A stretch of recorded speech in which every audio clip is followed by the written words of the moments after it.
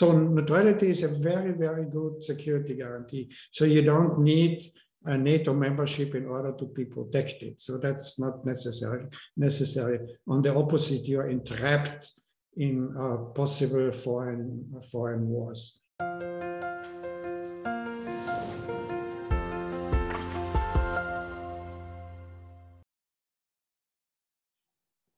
Hello, this is Pascal from Neutrality Studies, and last night I had a discussion with an Austrian colleague, Professor Dr. Heinz Gärtner, who's a prolific commentator on current affairs in Europe.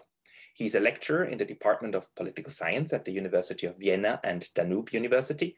He was the academic director of the Austrian Institute for International Affairs, and he was an Austrian Marshall Plan Foundation Fellow at the Hopkins University. Among other things, he chairs the Strategy and Security Advisory Board of the Austrian Armed Forces and the Advisory Board of the International Institute for Peace in Vienna. Heinz Gärtner published widely on international security, on nuclear non-proliferation and disarmament, on US foreign policy, geopolitics, Iran, and on the Middle East. I spoke with Professor Gärtner about Ukraine and the future of neutrality in Europe. Please enjoy. Dr. Gärtner, thank you very much for taking the time. Thank you, Pascal, for inviting me to this talk. Dr. Gärtner, you've been one of the prolific Austrian observers and commentators of the war in Ukraine, and it was you who once, even way before the war started, said that Ukraine would either be permanently neutral or permanently divided. That was your position ever after, I believe, 2014. Can I ask you first and foremost, what's your analysis about the situation in Ukraine today? How do you think that neutrality could still help to solve the conflict? And do you still think that your original analysis is valid today? Yes, I wrote a piece in 2014, already before, even before the Crimea has been occupied by Russia, that Ukraine should look at the Austrian model of neutrality. Of course, then Russia occupied Crimea and then supported the militias in eastern Ukraine. And then there was this danger that Ukraine remains divided with the Russian, Eastern Russian influence. Of course, there have been already some Russian troops as well, even though Russia denies it. And on the other hand, Ukraine had the ambition to join NATO. Of course, Ukraine changed the position several times, but in 2014, NATO membership was included in Ukraine constitution, but also after the Bucharest summit in 2008, NATO promised Georgia and Ukraine to become NATO members. They did not make a fixed timetable for that, so no membership action plan, but the eventual goal should be NATO membership. Of course, and Russia has always said NATO membership of Ukraine would be a red line. It was President Putin already mentioned that in the Munich Security Summit in 2007. Didn't happen. What did Russia do? It intervened in Georgia. But also when President Putin warned in the late December 2021 with two letters to the West, to the US, and NATO membership would be a red line, and NATO should even withdraw to the borders of 97, which was unrealistic. However, NATO membership was always a red line for Russia. Of course, there was no reaction by the West, and the argument was Ukraine has the free will to join any alliance. But then the war happened.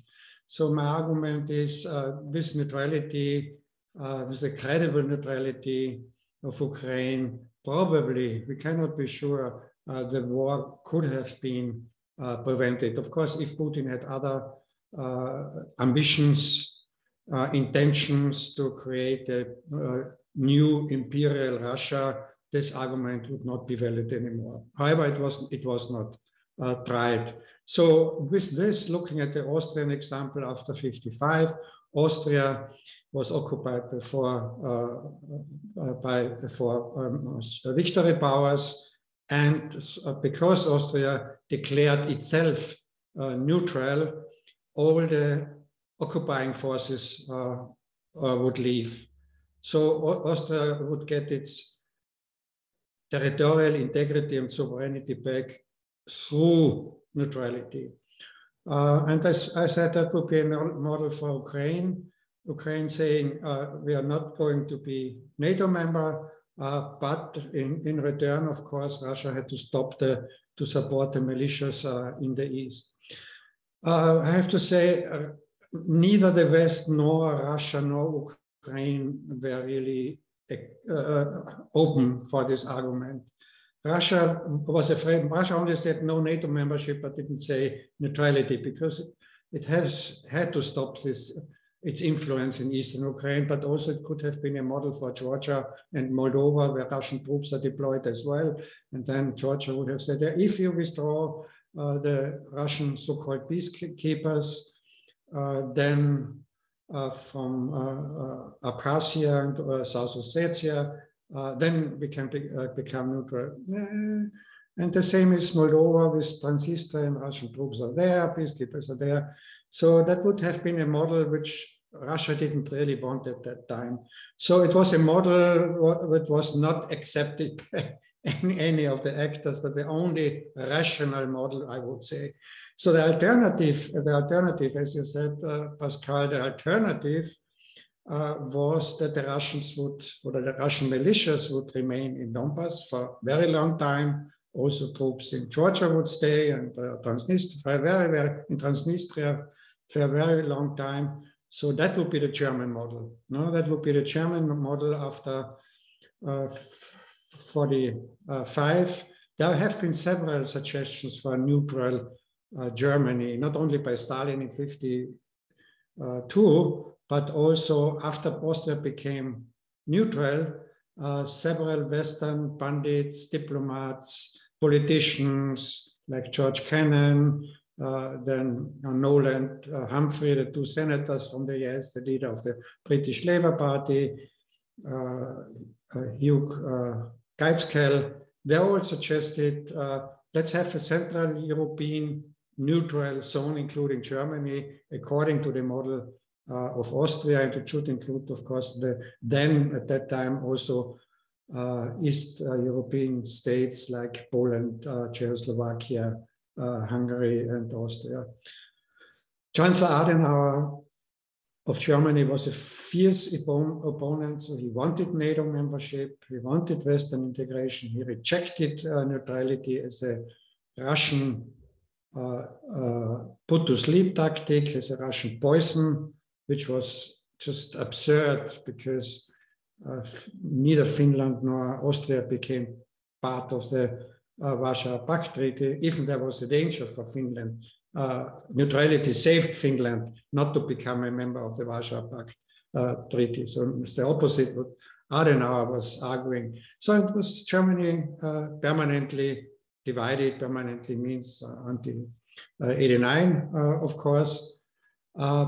But Ukraine had the choice between permanent neutrality, according to the Austrian model, and permanent division, like the German model.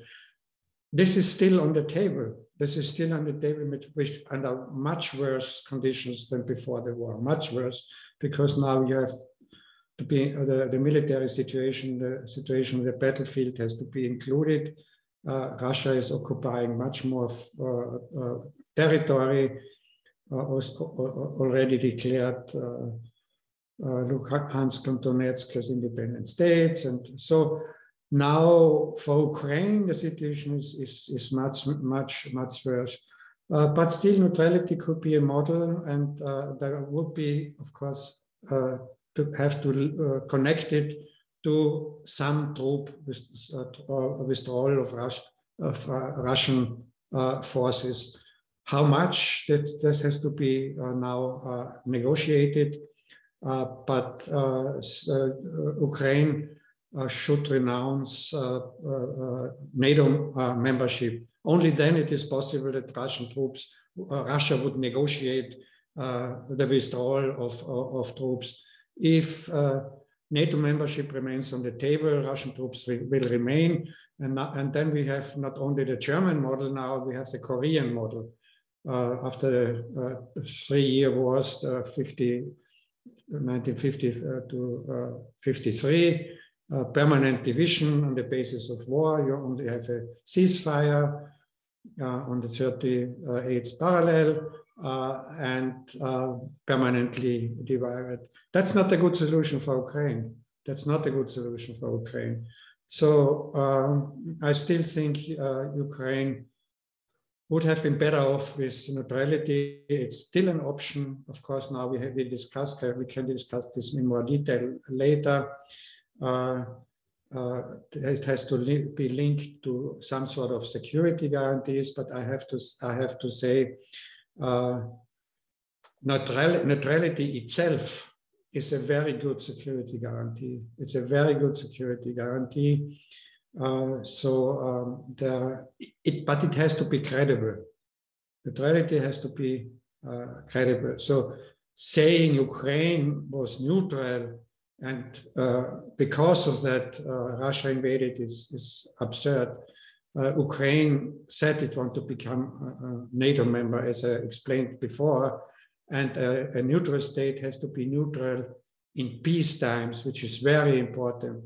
Always to explain and demonstrate, I'm neutral, I will remain neutral, I will not join a military alliance, I will not allow foreign troops to be deployed in my territory, I will not participate in foreign wars. And a neutral state has to demonstrate it very credibly. So, and Ukraine said they want to become NATO member. That's not the credible neutrality. After all, it was in the constitution to join NATO later on. So I looked at the history and I didn't see much of a violation of credible neutral states in history. Of course, we have the argument, no NATO members has been attacked since 49.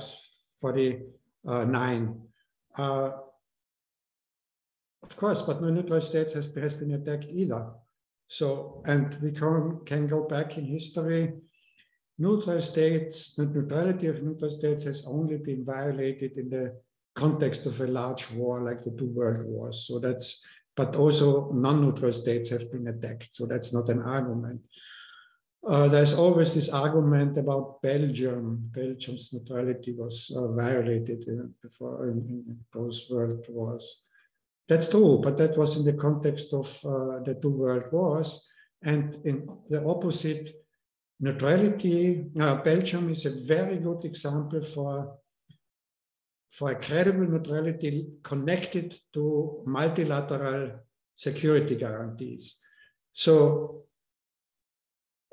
first of all, neutrality came to an existence as a neutral state.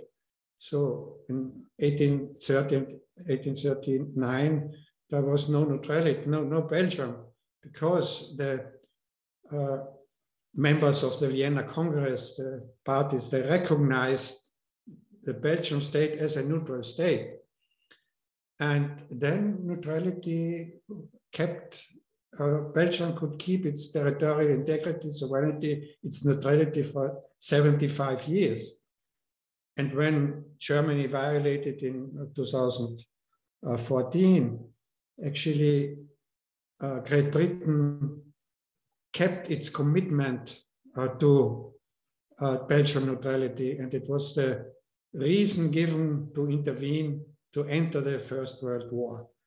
So there was a security guarantee by the members of the Vienna concert, but Belgium had to be credible neutral as well. So it's a good example. I mentioned other examples like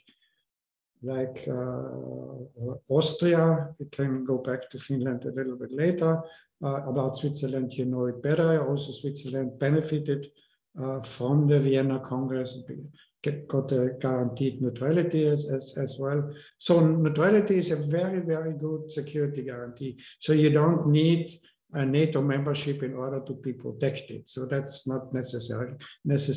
On the opposite, you're entrapped in possible foreign wars. So I stop here for the moment and give you the opportunity to ask other questions. Yeah, I think the observation that a neutrality needs to be credible is quite important. We do have this moment when, for example, Laos, which was officially neutralized back in the Vietnam War, was then dragged into the Vietnam War, but that was also because the belligerents didn't believe that the Laotians and later on the Cambodians could defend their neutralities, and then they were dragged into war. But that's again in the context of a general war happening around.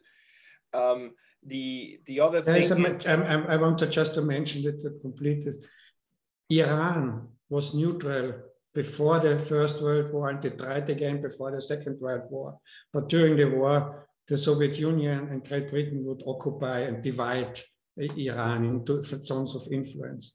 So, of course, neutrality cannot, in many cases, cannot be kept if a larger war looms. So, but if there's the context to be a permanent neutral state and provide credible information about this, so neutrality is a good guarantee. Sorry for that. Neutrality has a track record of working when it's in the interest of all parties to make it work, like for Austria in 1955, and works until today quite beautifully.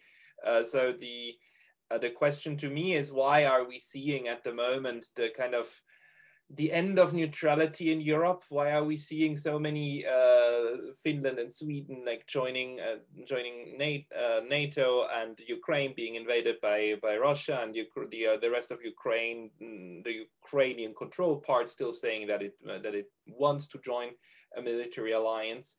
And why is this happening? Why now that this erosion of neutrality in Europe seems to be happening? We live in a polarized world, and polarity in history has always affected neutrality in one or the other way. We had this bipolarity during the East-West conflict, and it was about blocks. The Cold War was about blocks. And the neutral states were the exemption of the blocks. So neutral states were managed to stay outside of the great power conflict at that time. And neutrality saved Austria's territorial integrity, but it also saved Finland from becoming integrated in the Warsaw Pact Treaty. So, but other states choose to become NATO members, or were forced to become members of the Warsaw Pact. So neutrals in many ways were better off at that time. Then at the end of the Cold War, we had this was a hard time for neutral states. We had the situation of unipolarity. This American political scientist 𝗔𝗂𝘂𝘁𝘂𝘁𝘆 called it the unipolar moment. It was already the end of the Clinton administration, but also the Bush administration, striving for American hegemony. So unipolarity American hegemony never has been fully implemented, but there's intentions to do so. And unipolarity is not good for neutral states. There is no room for neutral states if you have a unipolar world. So interestingly, it was the time when American ambassadors frequently come to the Austrian government, pressing the Austrians to question its neutrality. The main argument always was, why don't you send more troops to Afghanistan? So there is neutrality in Afghanistan. You should send more troops and give up your neutrality. So that was the time of unipolarity, this intention. Then of course, neutrality stayed because unipolarity did not come into effect globally, what the intention maybe was. So that was not a real good time. And then we moved on, some call it multipolarity, which is a euphemism. I don't think we are in a multipolar world. There was a tripolar great power competition going on. I'm coming back to your question soon. I'm just building up the argument. Between the US, China, and Russia. And polarity is always linked to alliance building. So we had these two alliances during the Cold War. And now we have this polarity already, of course, starting in the period of unipolarity, but now we have the old NATO revived in the West. We have the building up of alliances in Asia, the AUKUS, Australia, United Kingdom, US. We have the new Quad, which includes UK, US, India, Japan. South Korea is considering to become a member of it. We have in the Middle East the Abraham Accords, which is against the regional Iranian hegemony and alliance. We have, Russia is not very good in alliance building. Russia has the CSTO, the Collective Security Treaty, which is not very strong. But Russia has allies, but not alliances. So it has allies in Latin America, in the Middle East. Actually, bilaterally, Russia is not bad in doing so, but it is not really successful. And Russia does not have a good, attractive ideology. You have always to have an ideology as well. So the West Americans are trying with this ideology, democracies versus autocracies, which is a good deal hypocrisy. But it is an ideology. It's attractive for many. Communism during the Cold War was to some extent attractive. There was this intellectual debate about Marxism, and so it was to some extent attractive. Russia doesn't have a good ideology now. It has anti-Nazism, so that's referring to the great fatherland war. It has this Russification argument, or this argument of the old Russia, of Peter the Great. So there's all ideology. It's not really attractive. Let me just finish with China. China, apart from the Shanghai Cooperation Organization, which is dominated by China, but it's not an alliance, but it has some security dimension as well. But China has this Belt and Road initiative, which China says is multilateral, others would say it's bilateral, but it's voluntarily. So it's attractive to many because of trade, because of economy. Of course, China is also building up dependencies, that's true. And now we have, that's an explanation for the Ukraine war. Now we have NATO coming closer to the Russian border. I explained that it's a red line for Russia. China is coming closer with the Belt and Road initiative, including already East European states, which is The Belt and Road Initiative has some power, soft power attraction. So Russia was about to lose the great power conflict between this US and China. So Putin decided to get it back by a war, which was this very stupid decision because now the opposite is happening. NATO is coming closer. China will be strengthened, Russia will be weakened. So this is very, very counterproductive. And I guess Russia has lost the great power conflict. Now to your question. If you have a situation of polarization, small states have two choices of polarization, alliance building, ideology building.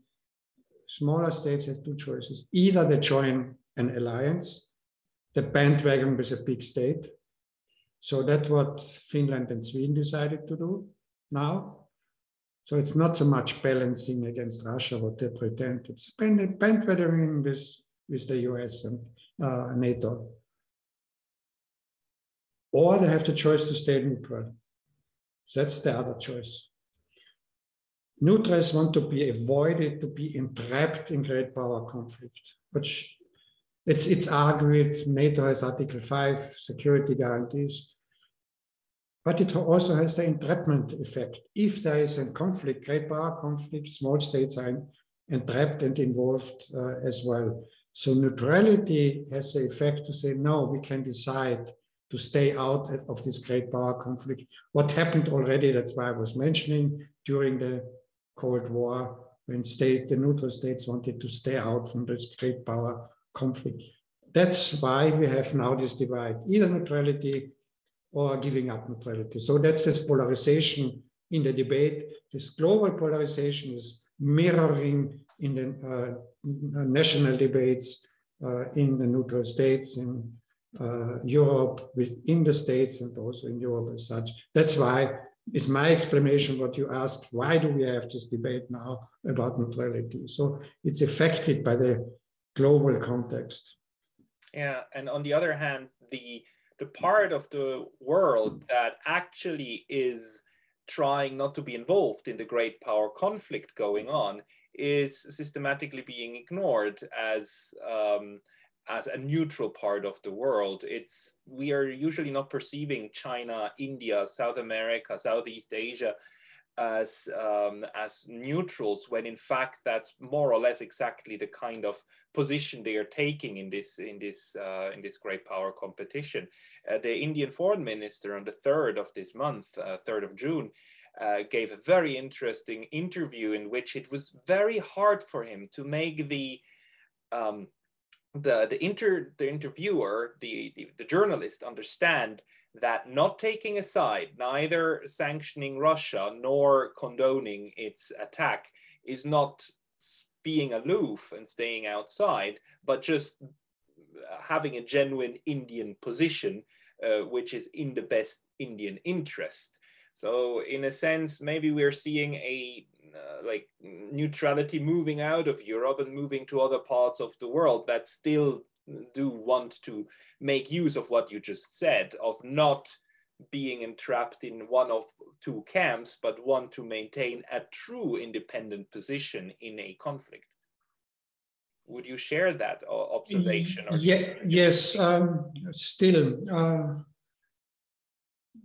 these states are non-aligned states, which you can argue that's a sort of neutrality, staying out of great power conflict. Of course, neutrality as we know it, especially in Switzerland and Austria, is a much stronger neutrality based on international law, based on constitution, and not allowing foreign troops to be deployed on its soil as well. Non-alignment, of course, is much weaker, and it's possible that you have bilateral agreements with great powers, that you even can have military agreements with the states. What many of the states you mentioned in Africa have military security agreements with Russia, for example. That's why they don't want to be stay out. That they don't want to be participate in the sanction and abstained in the UN Security, the General Assembly security vote.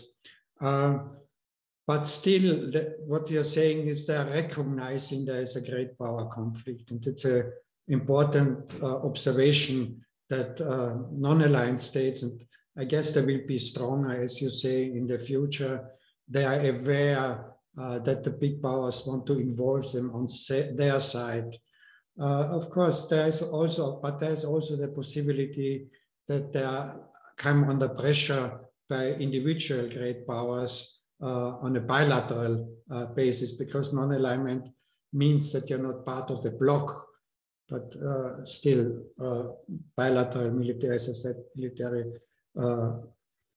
even security guarantees would be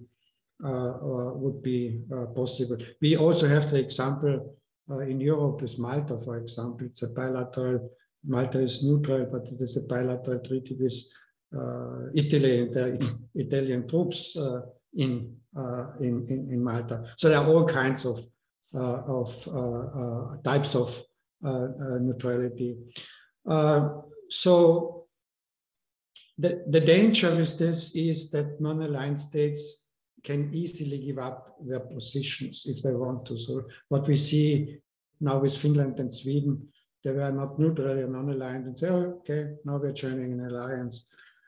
So we have others, which is also in Europe, like Serbia, for example, which is neutral, but self-declared neutral, more or less non-aligned, like the Swedish or the Finnish position, which was not based on Israel as well. But I share your argument that when it comes to great power conflict, we have a strong alliance building, as I mentioned, world globally, but at the same time, the wish to stay out of alliances is getting stronger as well. We could observe this during the Cold War. So the non-aligned movement was created in the 60s in order to stay out of this great power conflict. And I guess it was Nero who coined this argument, if great powers fight, grass will be destroyed. So, and they want to stay out, and that's India. It's a strong non-aligned country. So we should have made the distinction, and I do think neutrality and non-alignment, on the one hand, of course, they're more come under pressure to join an alliance or join a great power, bandwagon with great power. On the other hand, they don't want to get involved. And all the examples you mentioned, they do not support the war in Ukraine. They don't support Russia's invasion because they all want to stress their own territorial integrity and sovereignty. So they don't really want that another country invades another country. So they're criticizing Russia. But on the other hand, they are well aware that this war is also used for other purposes, and not only to criticize the war. So that's why they take this position you mentioned. May I end the interview with a question on where do you see neutrality move in Europe? Do you think that this is like we will see less and less neutral states in Europe, or do you think that there will be a revival again? Do you think that maybe even Ukraine will in the end really be solved through neutrality or not?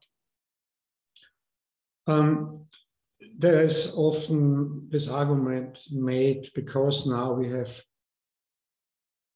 fewer numbers of neutral states, neutrality will disappear. So, because now, of course, Finland and Sweden are losing their neutrality, but the quality of neutrality is not linked to numbers. So neutrality has its own quality, and their functions and roles, what only neutrality can meet. So we have, for example, example, also I would even argue neutral states which remain in Europe are getting stronger, or the neutrality is getting stronger, because now it's not, there are fewer states who can fulfill this role. For example, Austria took a very strong initiative to create the debate about this treaty on the prohibition of nuclear weapons. So it's now a treaty. Of course, nuclear weapon states do not join, NATO states do not join. However, that was only possible, the initiative coming from a neutral state. No NATO state, no nuclear weapon state would have done so. So that's, so neutrality is a necessity, a necessary condition, maybe not a sufficient condition for many things. So for example, Switzerland, Sweden, Finland didn't really support this treaty. Also, we have these negotiations on the Iran nuclear deal, the 𝗔𝗂𝘂𝘁𝘂𝘁𝘁 in Vienna. There was an agreement to do it in a neutral state. There was no other possibility to do it. I'm not denying that other states can have initiatives as well. So they do. Norway do. I'm not denying. But in some special cases, neutrality is the better place to do things.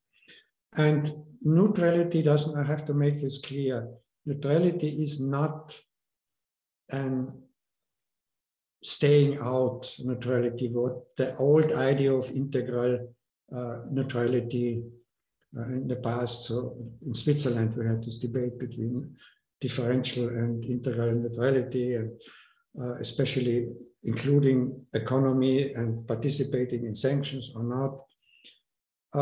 Neutrality changes over time, and that has to be recognized.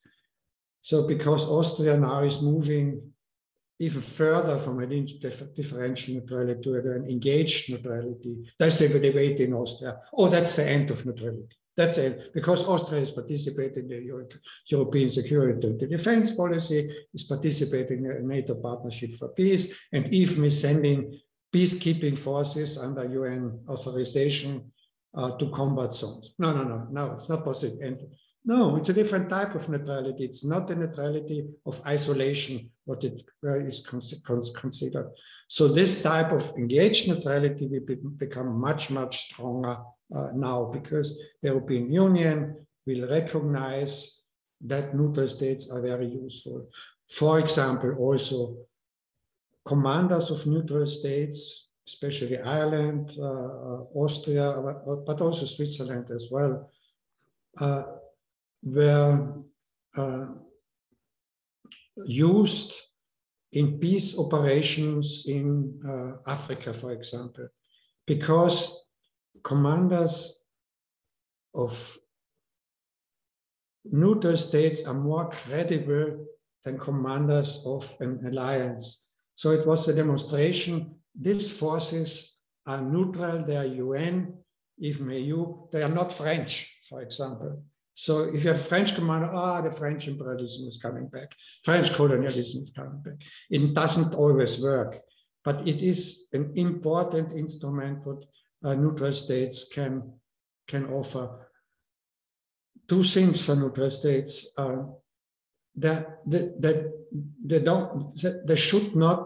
allowed to be a danger for anybody. So neutral states should not arm in a way that they are a danger for anybody, or intend to join an alliance where they are considered from the other state as an enemy alliance, for example. Now Sweden and Finland are considered by Russia as enemies, before not. Now, because that's the first condition. The second condition, neutral states have to be useful. They have to be useful. Switzerland knows this. It's not doing enough like Austria, but they have to provide good offices. They have to provide diplomatic initiatives, economic initiatives, political initiatives. All the time they have offer something to the being host nation. All the time, that's a constant work. What neutral states don't do enough to demonstrate we are useful as neutral states. So then it becomes credible. Then it is a good security guarantee. So no danger and being useful is a very good security guarantee. I don't know whether all the politicians really understand this. So, of course, if an alliance doesn't want a neutral state being neutral, we know this from the Peloponnese War. If Athens didn't want Melos to stay neutral, they destroy it. So that's great power act like this. So we cannot avoid, avoid this. But on the other hand, neutrality is a very useful and peaceful and instrument, and it's a very good security guarantee as well. You know that I agree with you, and I thank you very much, Dr. Gärtner, for your explanations, and I hope to talk to you very soon again. Thank you, Pascal, for the conversation. Thank you. Have a very good evening. Thank you.